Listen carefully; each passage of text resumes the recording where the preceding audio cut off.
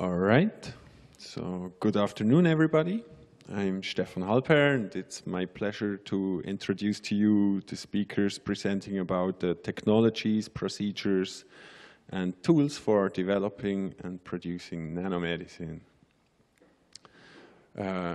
Everybody knows that in everyday laboratory challenges, tools are very, very important to analyze our nanoformulations, since by eye we are very restricted in what we can judge. And the only way is to make a sophisticated technology work in our advantage, which can be a very difficult task. It has to be balanced in an economic field. Nobody wants to pay a fortune for an analysis to work. On the other way, we have had very high demands to the quality and the final readout of the experiment. So it's my pleasure to give the word to Kelley McCabe. She will introduce the microfluidizer and the pros and cons that come along with it. So please, Kelley, go along. Right. Thank you for the introduction. Hello, everyone. I'll just get right into it. So I'll be talking about the importance of polymer particles for drug delivery, the requirements and the manufacturing challenges that come along with producing these polymer particles. I'll give a quick overview of microfluidics and the microfluidizer technology, and then I'll go into details about actually how to produce these polymer nanoparticles and the nanoparticles in microsphere polymer particles, which I'll probably be referring them to as NiMP particles to make it a little easier. And then I'll finally summarize everything at the end. So polymer particles are pretty exciting. They've been around for about a decade now or so, and they're really important because they have capabilities of delivering water-soluble proteins such as DNA, siRNA. They have controllable release profiles already, and the FDA has approved biodegradable and biocompatible polymers that are available for the production of them. Polymer nanoparticles are a form of injectable drug, and you can encapsulate hydrophobic drugs and drug combinations. They're theranostic platforms, so you can have your contrasting enhancers to ensure that, well, you're verifying that you are delivering your active loaded ingredients into the desired locations. And then your polymer microspheres are pretty exciting because you can encapsulate hydrophilic and hydrophobic drugs in them, and they will be able to withstand, it's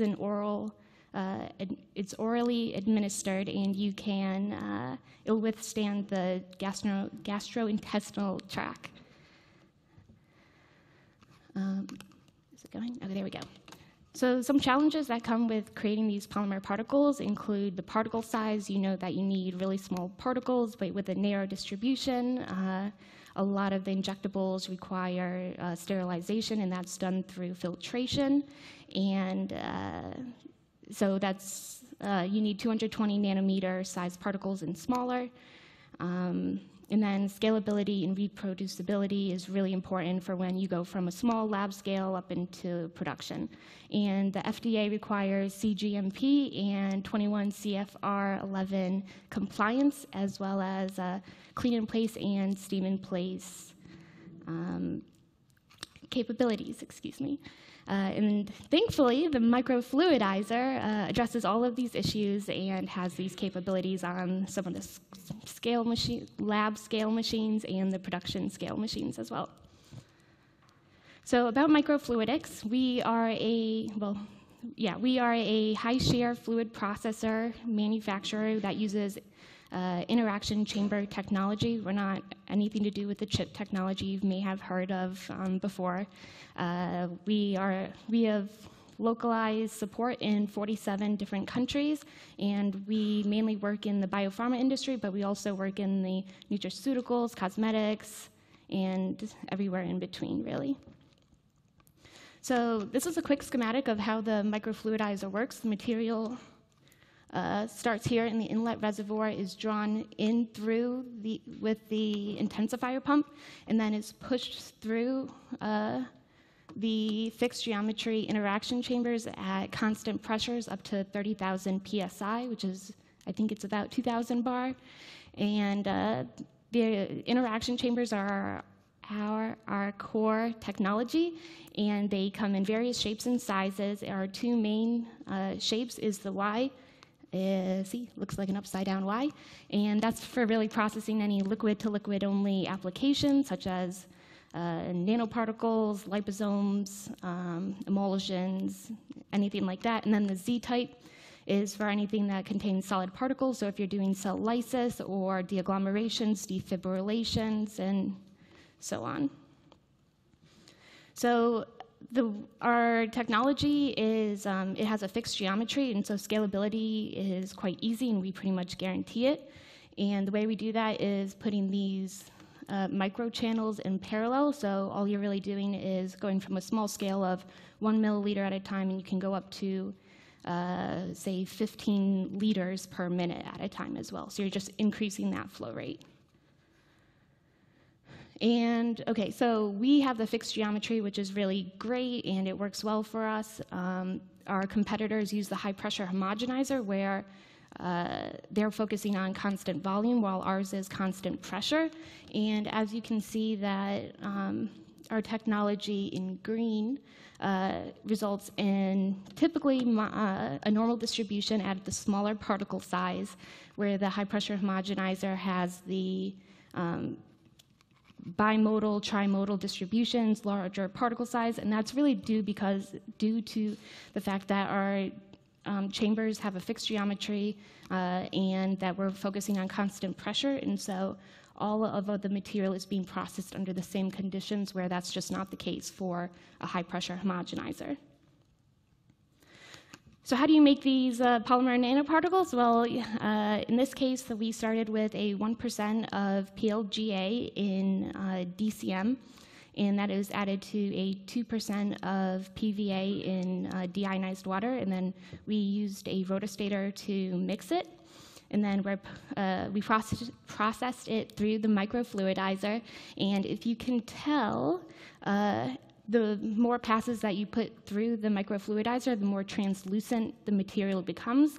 And you can also attribute that to a smaller particle size, which injectables, that's great. It's what you're looking for. And then in order to, the DCM, you can't have it in your solution, obviously, so you just let it sit out at ambient temperature with the vial without the caps on. And you, your nanoparticles will be formed after the DCM evaporates. Oops, wrong one. So for particle size analysis of these particles, you can see that after one pass through the microfluidizer, the Z average is 181 nanometers, which is already sterile filterable. And the more passes you do, the smaller the particle size as well. And then you can see that you also have the contrasting agents encapsulated in these nanoparticles. Oh, wrong one. I'll let you just watch it for a second.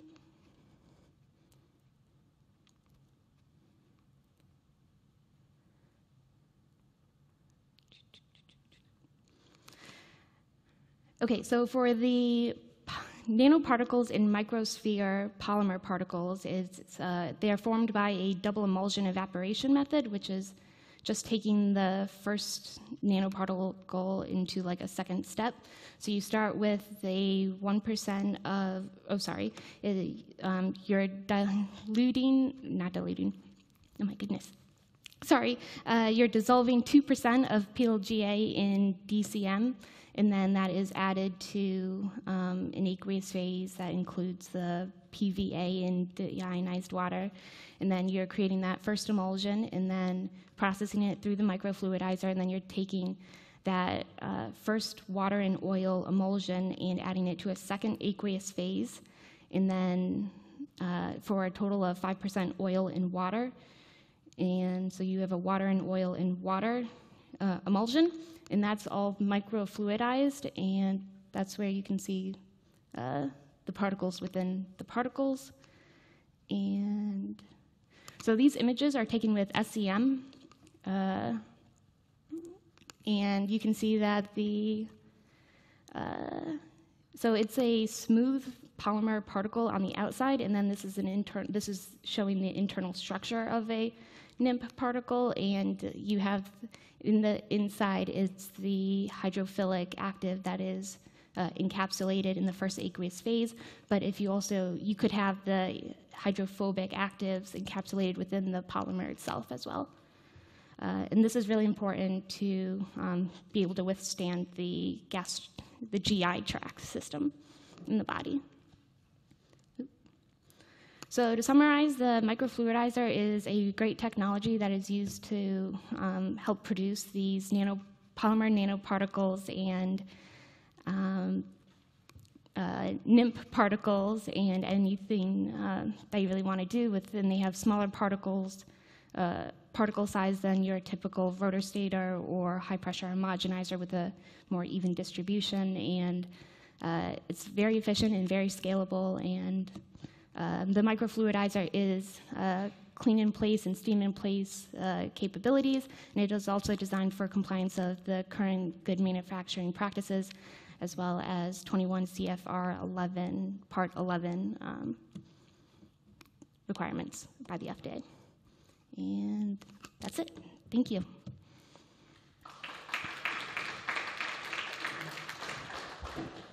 Okay, thank you very much, Kelley, for this comprehensive overview. If there is one urgent question from the audience, we could take one question now, or otherwise we have some space for questions and debate at the end of this session. So if something is really urgent or not, we will move further, I guess. Thank you very much. Thank you. Maybe